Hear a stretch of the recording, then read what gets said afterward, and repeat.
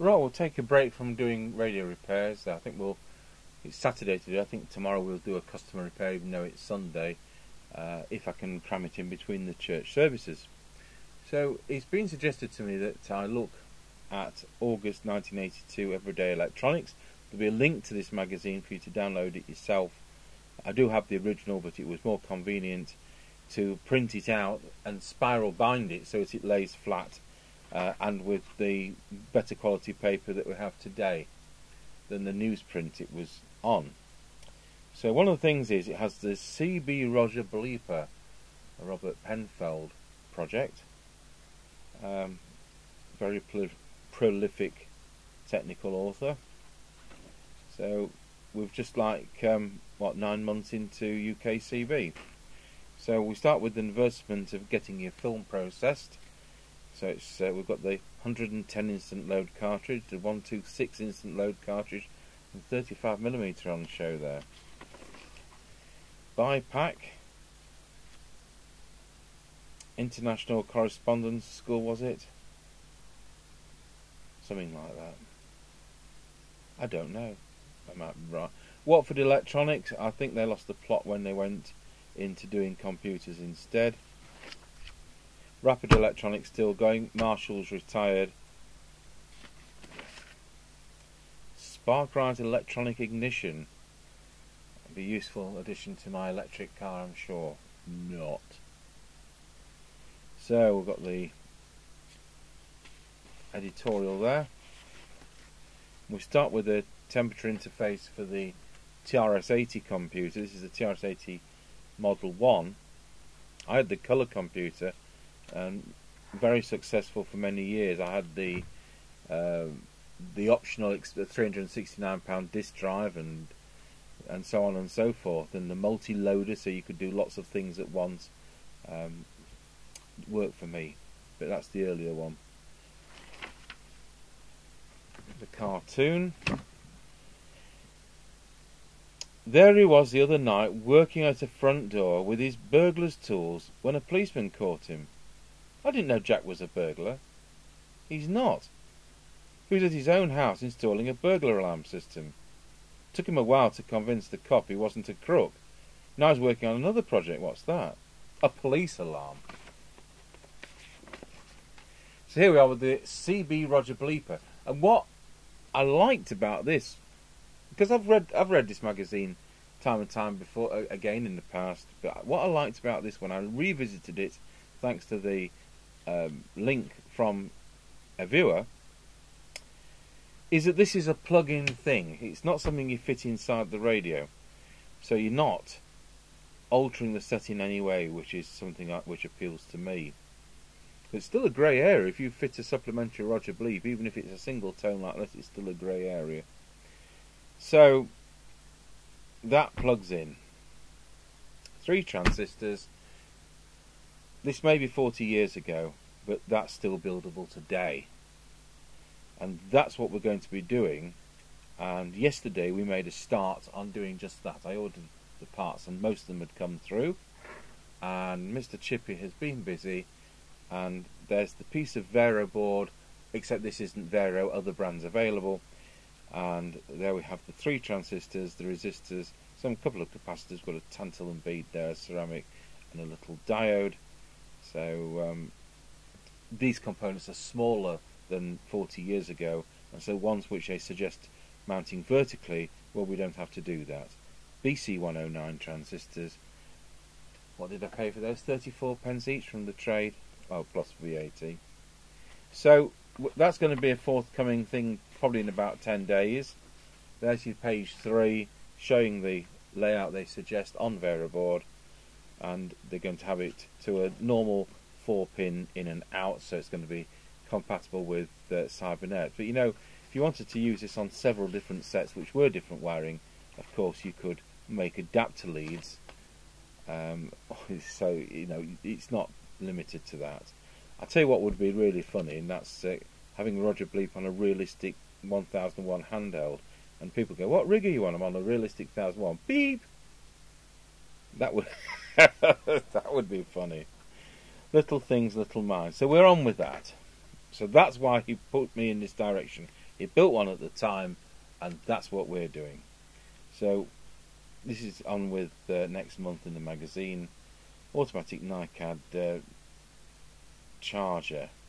I think we built this in multiple. I built stack chargers for realistic handhelds.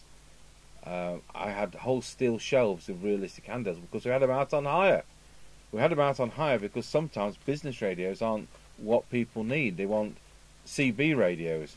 There was a particular customer who used to go a couple of times a year to, I don't know where it was, but it was a bird sanctuary, and all the instructions as to what they were looking at came over CB radio. So if he hired a set from us, he could be part of that. So all that kind of stuff. Teaching for those learning. I think it ended up with a GCSE qualification. Two-tone doorbell or alarm, a bit like that one on our tannoy system, except that's a chime, isn't it? Regulated power supply within that. Little circuit things like this you can pinch. Making IC removal tool. City business systems. BBC training package. Mobile phones on aircraft. RS components to move to a 300,000 square house warehouse in Corby, which of course is where they are now. Wow.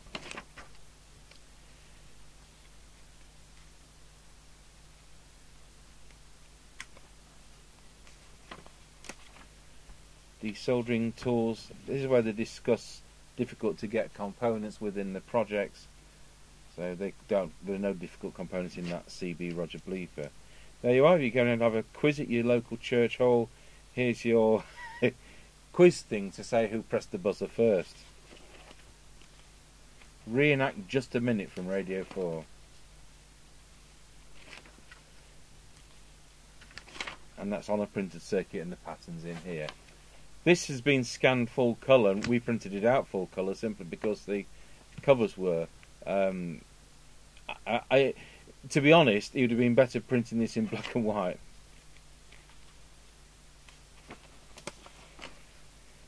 Explaining AC mains, all about the three phases and so on.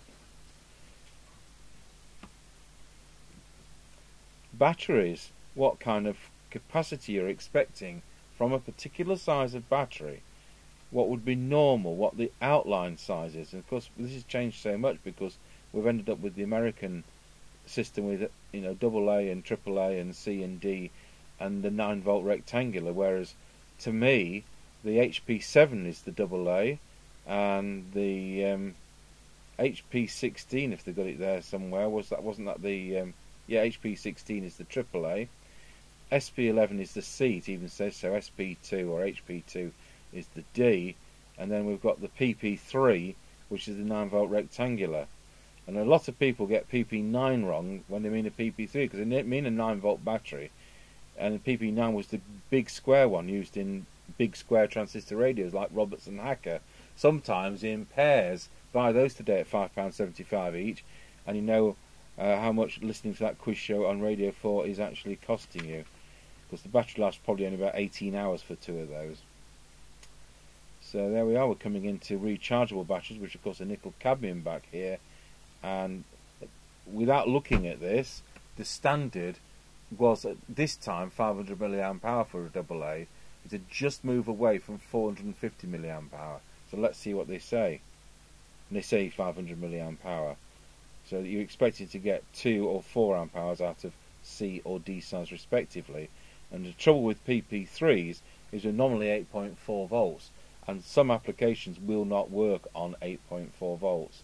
So we've had to wait a bit longer for the nickel metal hydride 9-volt batteries to arrive for them to work in all applications.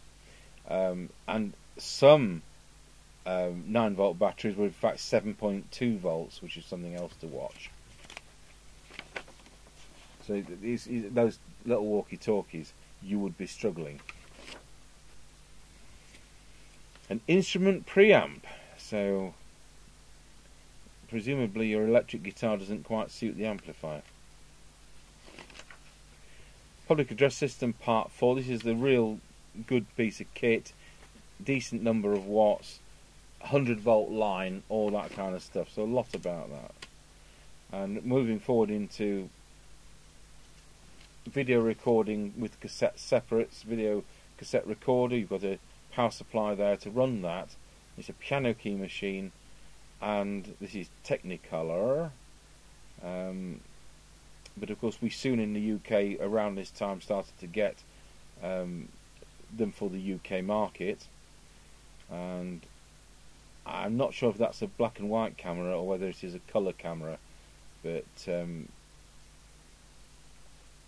at this point in time a black and white camera to plug into a video recorder would probably be around £140, and a colour one would be from about 380.